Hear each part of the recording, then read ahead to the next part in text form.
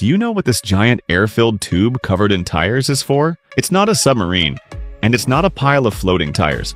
It's actually one of the most important safety devices in the shipping world, a pneumatic fender. When two massive ships come close to each other at sea, even a single wave can make them collide. And when steel hits steel, it can dent the hull, scrape off paint, or even cause structural damage. That's when this big black fender comes to the rescue. Inside, it's filled with compressed air. The outer layer is made of multiple layers of reinforced rubber and synthetic fabric, and the whole thing is wrapped in old tires for extra protection.